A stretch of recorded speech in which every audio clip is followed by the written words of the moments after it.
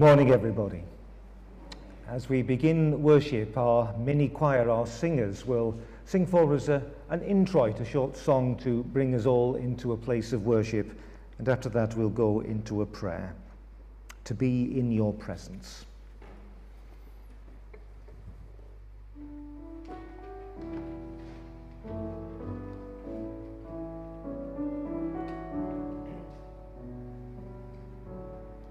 To be in your presence, to sit at your feet, where your love surrounds me and makes me complete. This is my desire, oh Lord, this is my desire. This is my desire, oh Lord, this is my desire, to rest in your presence, not rushing away, to cherish each moment, here I would stay. This is my desire, oh Lord, this is my desire. This is my desire, oh Lord, this is my desire.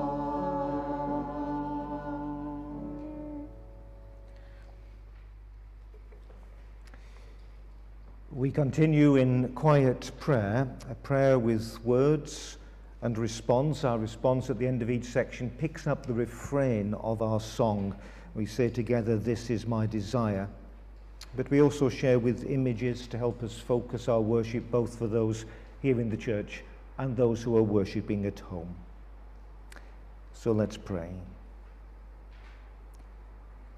To worship in stillness, to know God in the heart of my being. This is my desire.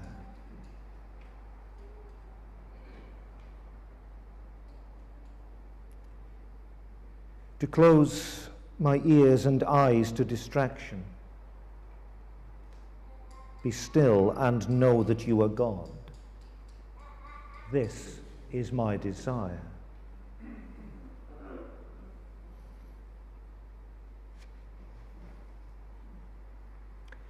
To shout out loud because my heart is full of God.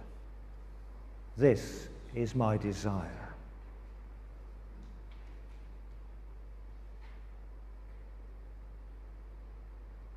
To raise my hands and dance for you. This is my desire.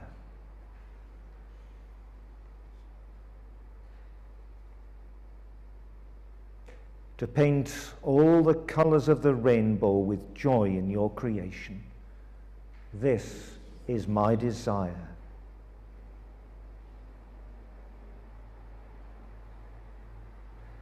To sing and play and make a new sound for you. This is my desire.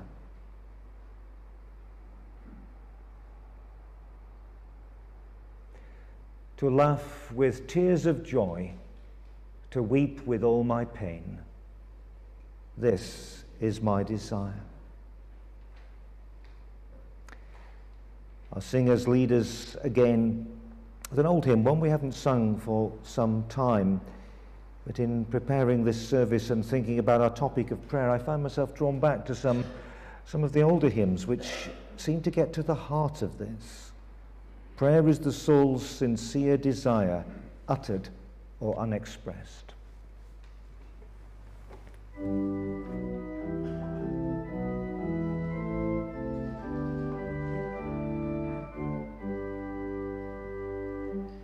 Prayer is the soul's sincere desire, uttered or unexpressed. The motion over hidden fire that trembles in the breast. the burden of a sigh, the falling of a tear, the upward glancing of an eye, when none but God is near. Prayer is the simplest form of speech that infant lips contrive. Prayer the sublimest strains that reach the majesty on high. Prayer is the contrite sinner's voice, returning from his ways, while angels in their songs rejoice and cry, behold ye praise. Prayer is the Christian's vital breath, the Christian's native air, a watchword at the gates of death, we enter heaven prayer. Oh, by whom we come to God, the life, the truth, the way, the path of prayer thyself hast trod, Lord, teach us how to pray. Bit of a change of pace, our family ministry time with Sharon.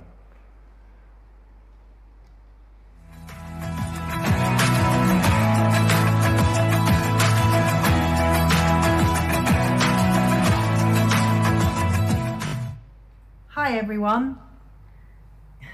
Yes, Buster, I'm going to tell everyone this is Buster.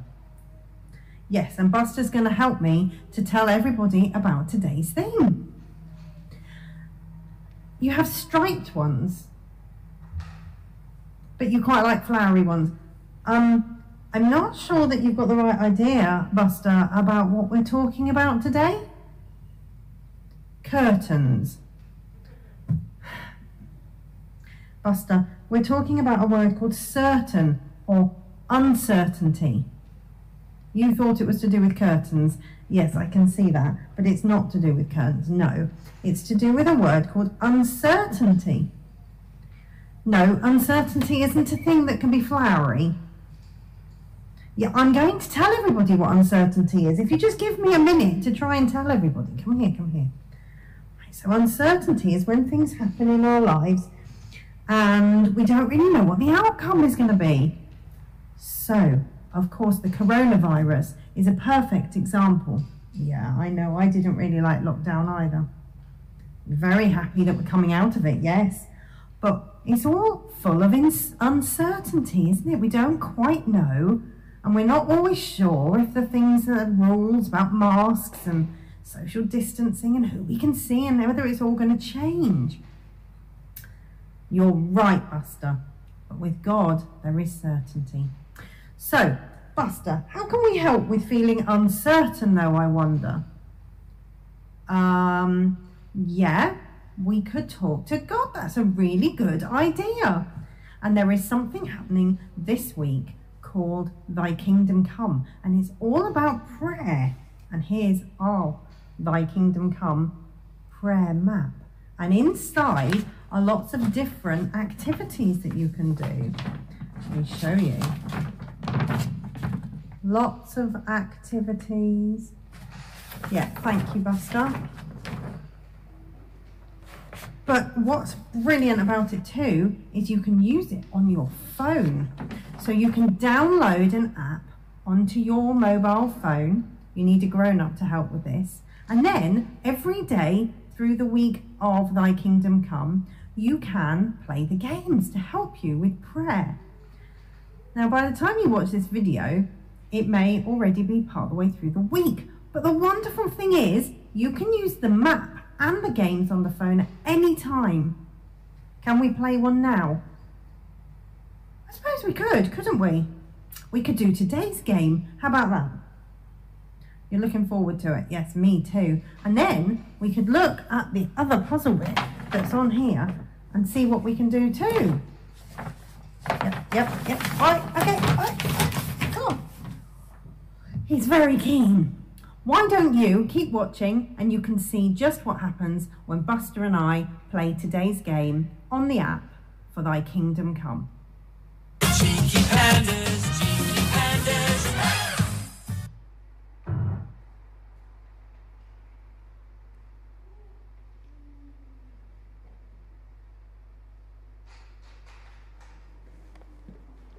I'm not just sure whether we got cut off there or not, but look up Thy Kingdom Come. We'll be talking more about that in a moment. Big thank you to Ellie, who's going to read for us.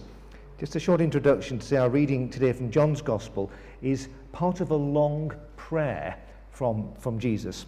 I can't imagine that the thing was actually recorded word for word at the time. You'd have needed a voice recorder to do that, but it's an attempt to write down in the Gospel about how Jesus prayed, and it's all about his relationship with his Father. So we hear Jesus in prayer with his Father, and Ellie reads for us. Thank you very much, Ellie.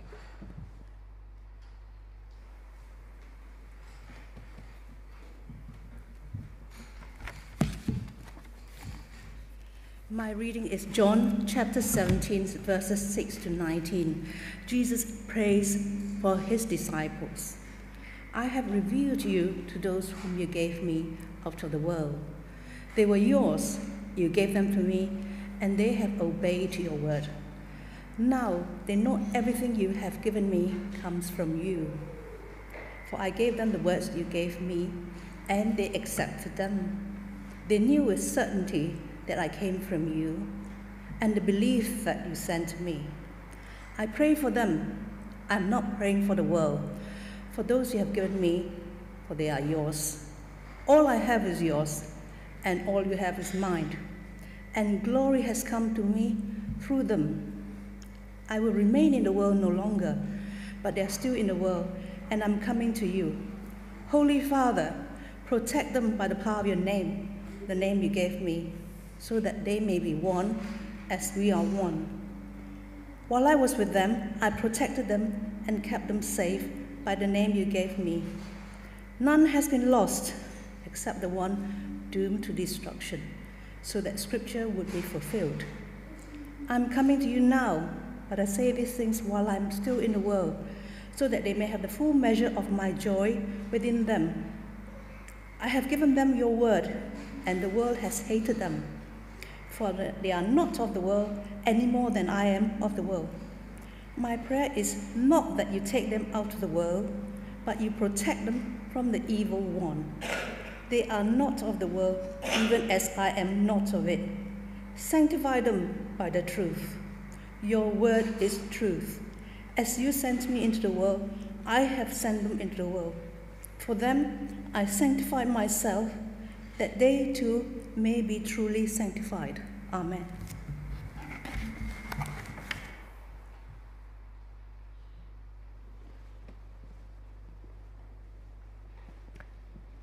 Thank you. Our singers once again with a beautiful contemporary song about prayer and our deeper relationship with God from a wonderful writer called Bernadette Farrell.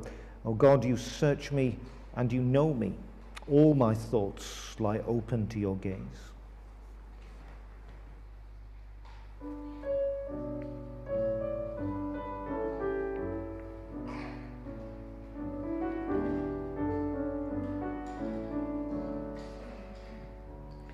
Oh God, you search me and you know me. All my thoughts lie open to your gaze. When I walk or lie down, you are before me. Ever the maker and keeper of my days. You know my resting and my rising. You discern my purpose from afar, and with love everlasting you beseech me. In every moment of life or death you are. If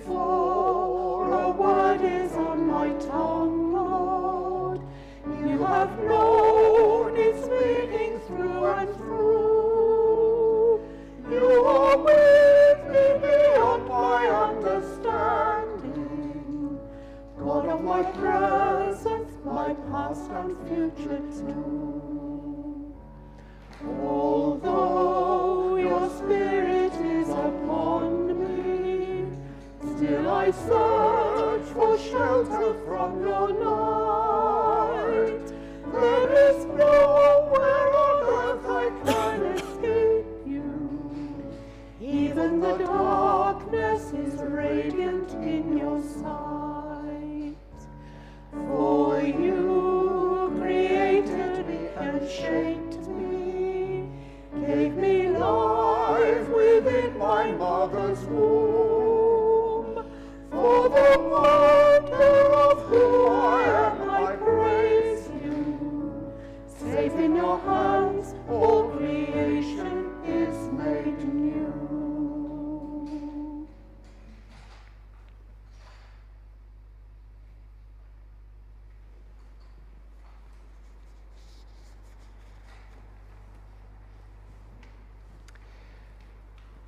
I had a little bit of good news in the life of our church this week. We've got a baptism booked for the autumn. It's been a long time since we've been able to have a baptism.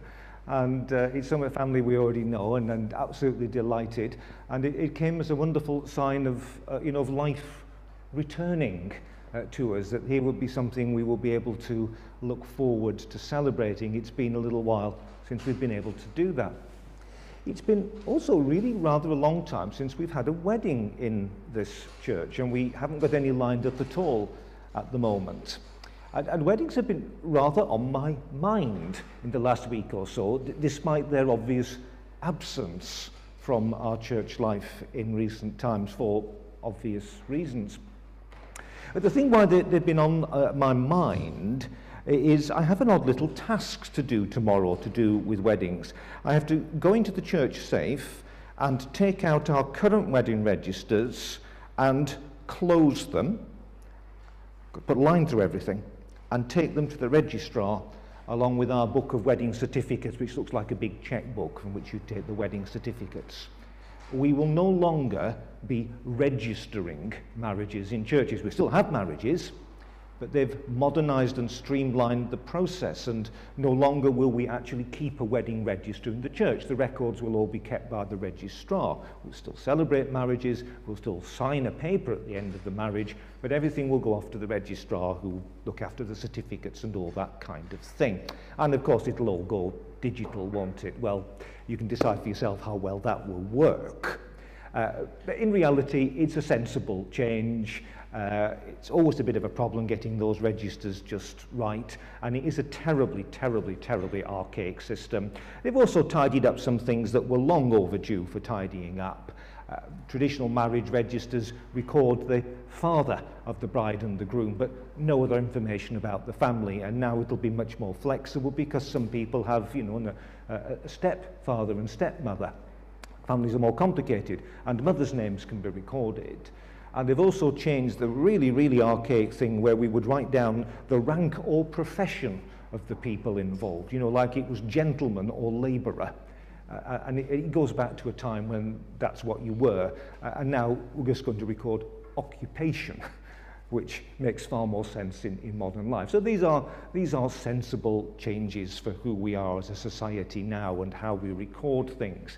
But I feel a certain sense of wistfulness about it. I've been an authorised person to register marriages since I was 25 years old, well, off and on with a few gaps in chaplaincy work. So I've been filling in wedding registers all that time, and generations of clergy and ministers before me for hundreds of years have filled in marriage records by hand, with a pen, with proper ink. No biro, that won't do because it fades. It has to be a real proper pen, and you really need a dip pen rather than a fountain pen to use the ink we have to use. So it's a very ancient, historic thing, and I feel a certain sense of loss of a long tradition, even though I know it makes sense to make these changes.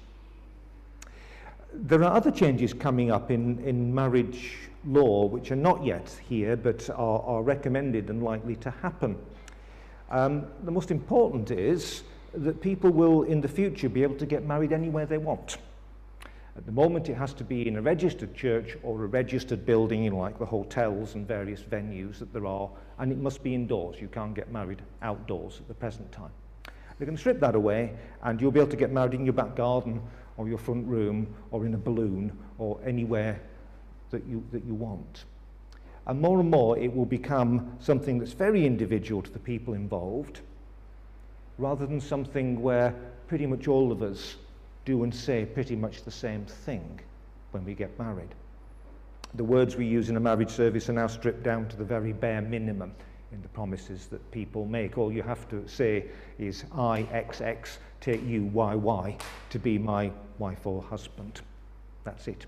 Those are the contracting words. Now, for those of us here who are married or have been married, we probably made a rather longer promise than that, and we probably all made pretty much the same one. You know, the stuff about sickness and health and richer and poorer, and with all my worldly goods I thee endow, if you go back to a very traditional form, until death us do part, and those, or modern versions of those words. Now, the reason for this long rambling preamble is partly because it's on my mind, and partly because when I was looking at this, to me, quite difficult reading today, this rather long, convoluted, and not all that poetic prayer of Jesus, trying to find how we could find a simple heart in it, how we could focus down on it, the words that really came to me is when Jesus says to his Father, all that I have is yours and all that you have is mine. And it struck me that that's very much like the promises that we have made in marriage, isn't it? It's very much similar to the traditional words that we have said in marriage. So the heart of Jesus' prayer to his Father is him offering and promising to give himself wholly and forever to his Father, and God his Father offering to give God's self wholly and forever to Jesus his Son. And the nearest thing I can think of in the experience of most of us, and of course not all of us have been married, and some of us have had experiences of marriage which have been very difficult, I do recognize that. But the nearest thing I could find in our experience is that it's rather like the commitment of a marriage, a whole giving of self and a whole receiving of another. Now, when we think about prayer, we usually start from a place where prayer is about asking God for stuff. We know that's not the whole of it, but we usually start from that place, and then we go on to other kinds of prayer where we give praise to God, or maybe the prayer where we can just be in your presence, like that lovely little song with which we started. At the heart of Jesus' prayer isn't about the asking, it's about the giving of whole self and receiving of God's self. It's about a covenant and a union and a being together. The real heart, the deep heart, the beating heart of what prayer is. Sharon mentioned in her video that we're in a period of time when there's a little project running. It runs each year called Thy Kingdom Come. We haven't made a big thing out of it this year because circumstances are also very peculiar this year. But from Ascension Day, which was Thursday, to Pentecost, which is next Sunday, for the last few years, there's been an initiative to call us to a more intense period of prayer. It started with the archbishops in the Anglican Church, but other churches have become involved in it, and the badge, the title that's given is Thy Kingdom Come. We'll see the logo in a little while. We've got a piece of video from them to look at. A period of intensive prayer in which we can find time to offer ourselves and to receive from God. Let me just grab my notes for a minute, because I've got a quote here that I can't quite manage from memory. It comes from centuries and centuries ago from a wonderful man called Augustine, who was a bishop in North Africa. We sometimes forget that Africa is now a world centre of Christianity, but it was in the early Christian days too. It was a centre of Christian faith, and Augustine was a bishop in North Africa many, many centuries ago. And he wrote powerfully and wonderfully about prayer. And here's one of the pithy things that he said. You have made us for yourself, O Lord, and our hearts are restless till they find their rest in you. You've made us for yourself, and our hearts won't be at rest till they rest in you. That's the prayer about all that I have is yours. I give wholly of myself, and all that you are is mine. God gives wholly of God's self. It's a little bit like our covenant prayer, isn't it? Where we offer ourselves wholly to God and seek to receive wholly from God. Prayer as a covenant, as an act of eternal commitment, one to the other. We're going to share in another of those traditional hymns, but as a prayer this time. I think it's actually printed on the sheet if you're in the church and have got that available, but I think the words will also come up on the screen.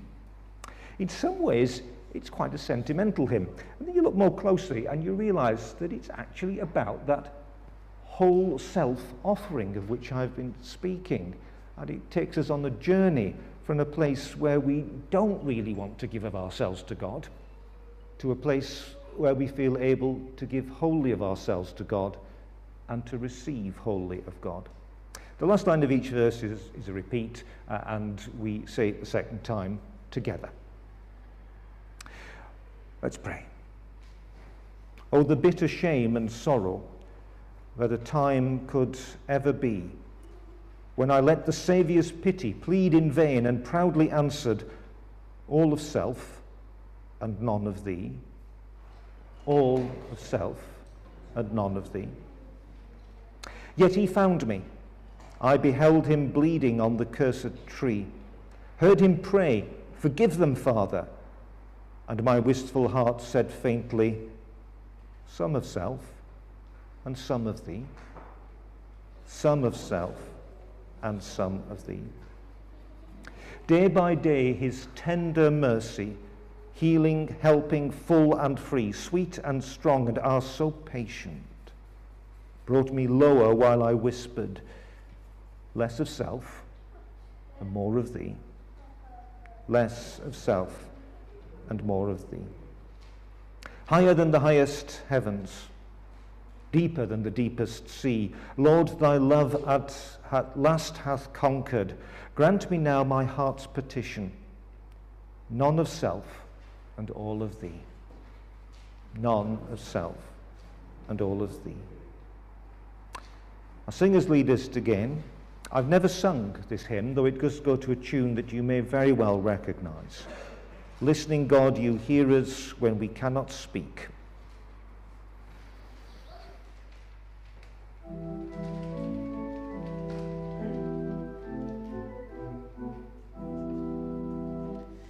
Listening God, you hear us when we cannot speak, when despair and turmoil leave us faint and weak. In love you call us back to you again, and your grace reminds us how you feel our pain. Searching God, you find us when we go astray, as self-centered living takes us from your way. In love you seek us, show us what we've lost, and your tears remind us what forgiveness cost. Suffering God, you lift us from our deepest grief, when emotion blinds us to our own belief.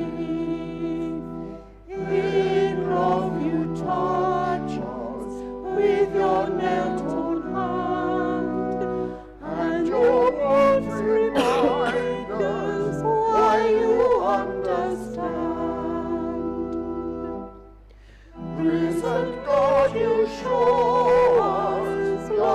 who strong for death. Evil deeds defeated by your living breath. In love you teach us never to despair. Your new life reminds us hope is always there.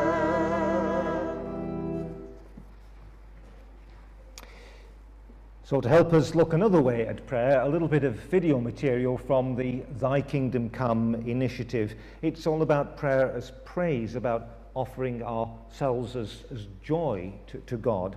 And it's in a kind of rhyme, really intended with younger people in mind, but I think it's a great little piece of film to help us focus at this point.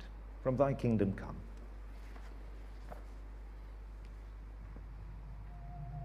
Hi, I'm Pippa, a Catholic missionary in the UK. I hope that wherever you are, that you're doing okay. I've been asked by Thy Kingdom Come to speak on praise, a funny topic to raise right now, you might think. After the year we've had, surely we want to shrink in on ourselves and say, leave me alone. What's been good, really, you might say with a groan. Well, if you stick with me just 2 minutes, I'll give you some nuggets on reasons to praise. So join with me, let's elevate our gaze. When I was younger, I thought it quite odd that the Father, the Son, the Spirit, all God, would call us to worship them, to give them our praise. Why would they need it? Why are they fazed about some humans on earth lifting a song? My mind couldn't grasp why we'd add to the throng. Now looking back, I see I got mixed up. There's a difference between a need and a love. You see, God doesn't need me. Before I was born, the Trinity's love was so perfect, so adorned in happiness and hope, they needed nothing more. But God, as a father, had more in store. He didn't just want angels above singing, holy, holy, holy, God, you are love. He wanted a family, children to be in relationship with him, to join in their company.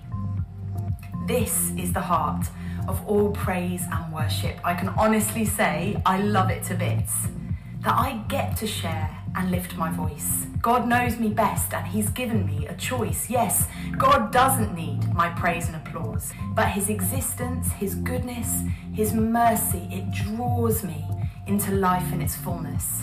And that's why I praise. It's an act of the will. God offered me life and he offers it still. It's never a must, but always a can. I get to share life with the Almighty I am. So today, why not think about the generosity of God? Think about the fact that your praise is enough. He longs for it, but not because he's insecure. It's for our benefit. Of that, I am sure. Praise helps me live for more than just me. As St. Paul says, what do you have that you didn't receive?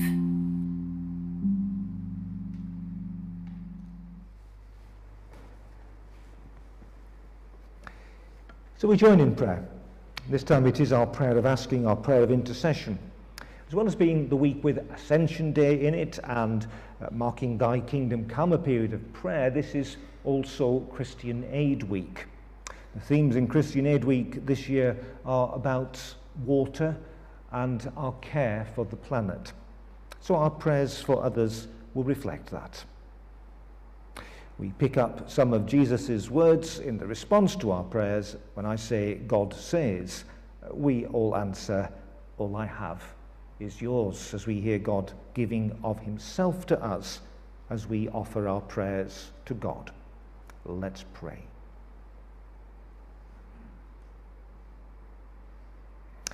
Lord God, you give yourself wholly to us, and yet we are hesitant in giving of ourselves to you.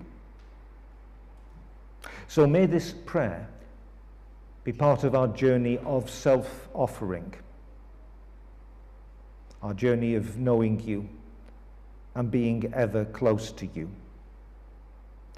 So as we pray for ourselves and that we might be changed.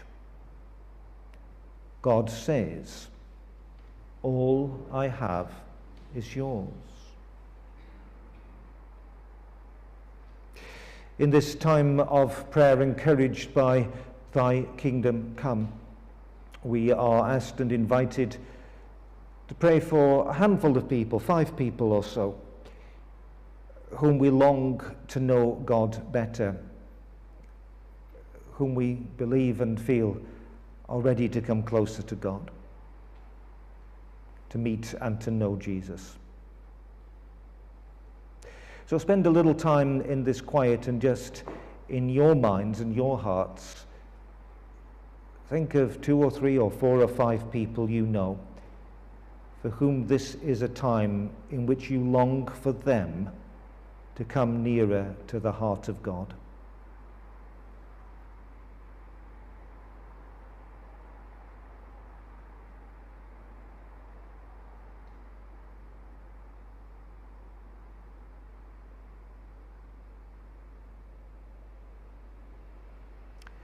God says, "All I have is yours."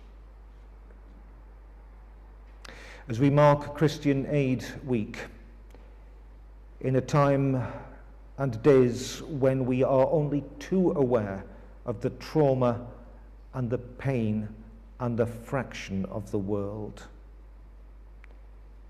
we think of all the broken places. The terrible violence in Israel-Palestine.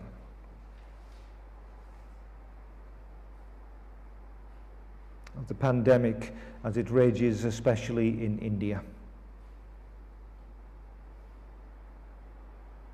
We're asked by Christian Aid to reflect on the breaking, the damage to our world, to our planet, and the part we all play in that.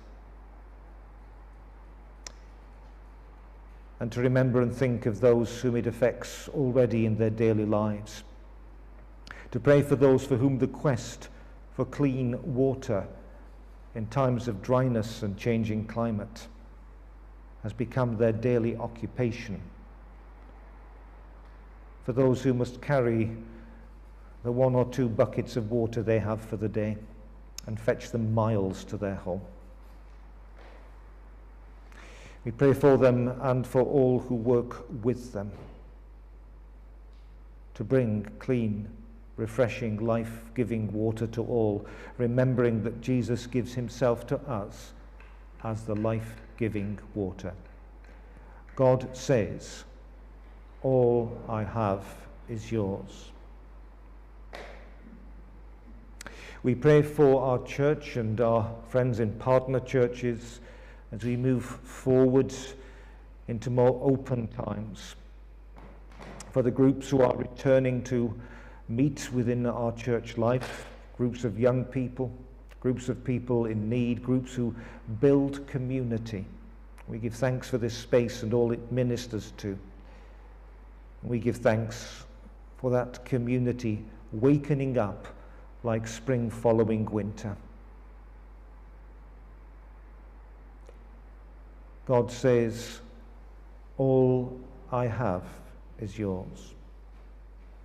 We think of this church family and its needs and its hurts and its pain. We think of our losses and sorrows. We pray too in thanks for our joys, for the gifts of new life, new children in the life of our church.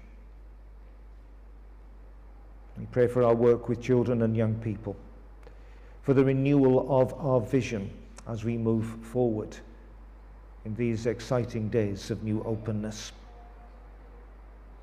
And if ever we feel that we lack, that we are short, that we don't have enough, God says, "All I have is yours."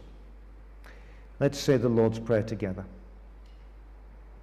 Our Father, who art in heaven, hallowed be thy name. Thy kingdom come. Thy will be done on earth as it is in heaven. Give us this day our daily bread, and forgive us our trespasses, as we forgive those who trespass against us. And lead us not into temptation, but deliver us from evil. For thine is the kingdom, the power, and the glory, forever and ever. Amen. What hymn could we ask of our singers as we draw our worship together and to a close? Well, it could only be What a Friend We Have in Jesus, that wonderful hymn of prayer.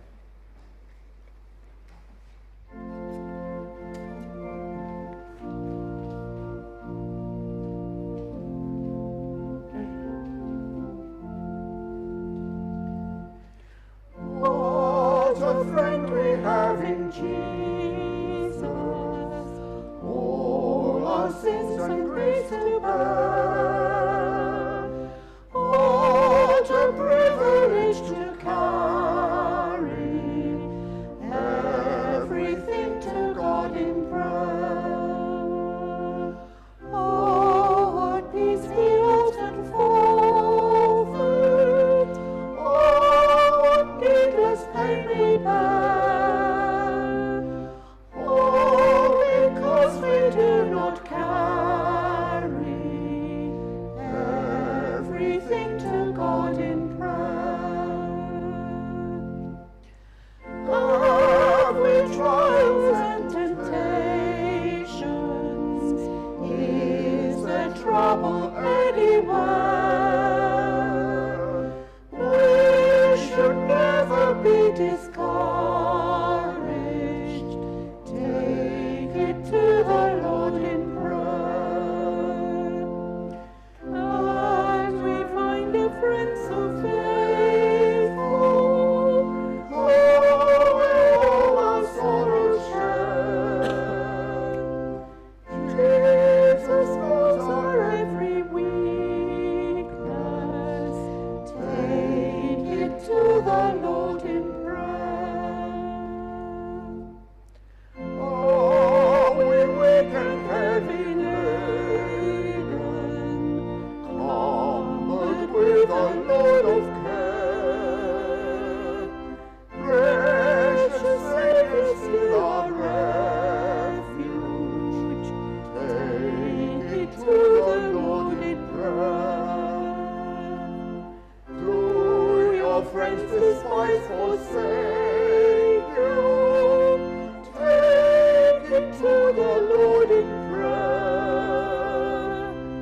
In his arms he'll take and shield you. You will find a solace there. Two little reminders as we bring our service to a close.